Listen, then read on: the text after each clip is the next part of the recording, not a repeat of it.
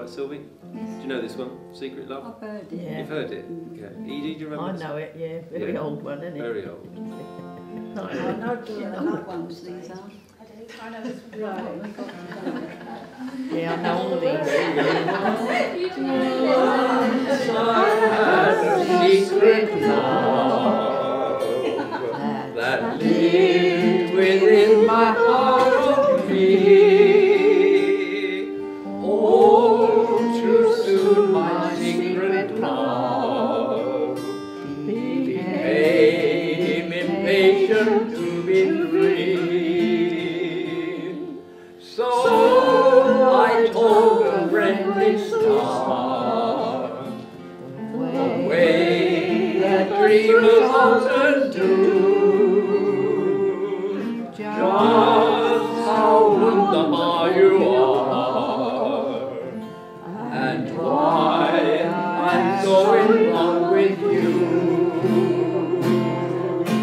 Now I shout it from a highest hill, even hold the golden daffodil.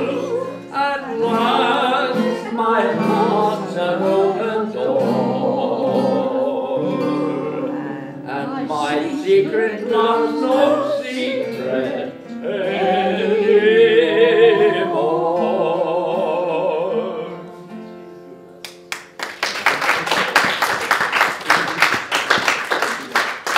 We got there.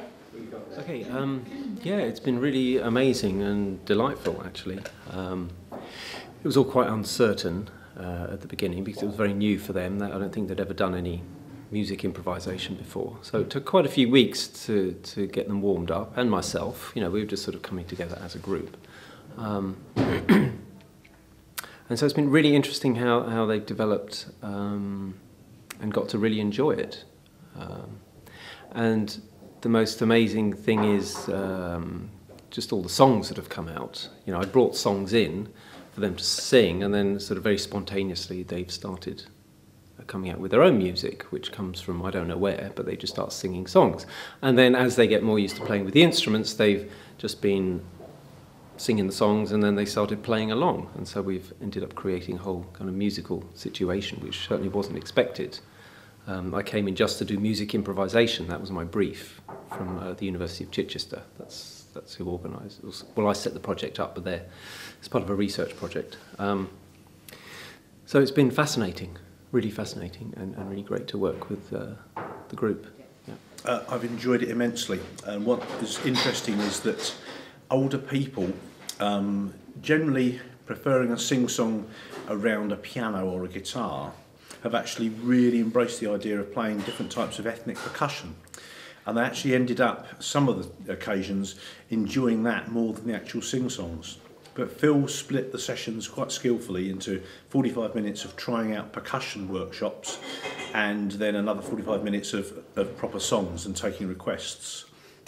And from what I could gather, because I wasn't in attendance every session, but from what I could gather, towards the end, they were marrying the two styles very well, where a rhythm was started by the group, and someone would just pick up with a song from a show or a song from their memory, and which they did today in the performance.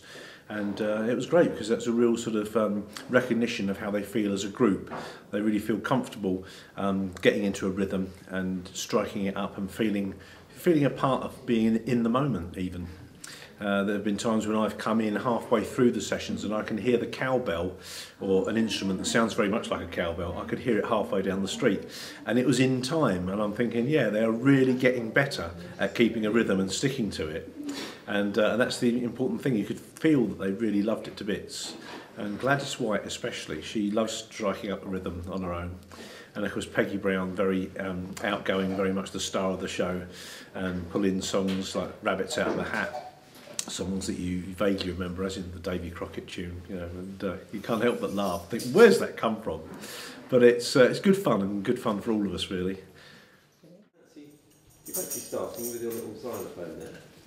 What, starting what? Yeah, just start playing. What you like? Whatever you feel like. Play a rhythm. No, let somebody else. And I'll Well, you've only got a Well, tap here. It doesn't have to be a Just rhythm. start playing if you're on your own. Just start playing it. That's it. The other side. Other end. The other No, way. no, it's fine. Whatever she does. Don't make any noise the other side. Do you know what she's doing? Tell me, tell me. Tell me it's all.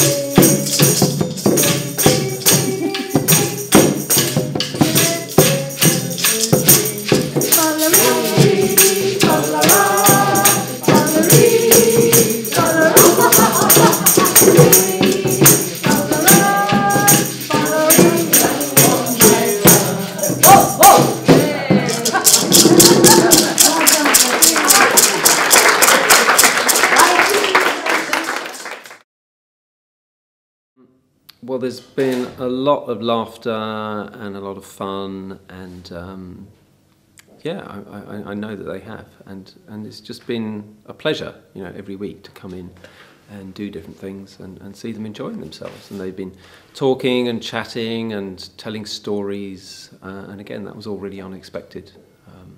So I think it's sort of dug into their musical memories. I do, yes. I think it's increased their confidence as a group. They've embraced musical styles they wouldn't have thought of before, and ethnic percussion they've probably never even seen before. One particular person, not a million miles from here, thought that the little marimba were a mousetrap, which was interesting. And so I think it's been quite an education for all of them, and they love the sounds that the percussive instruments produce. But they've all been very fair in taking turns with one another and no one hogging one particular instrument. It's all been done in a great spirit of fun and discovery, really.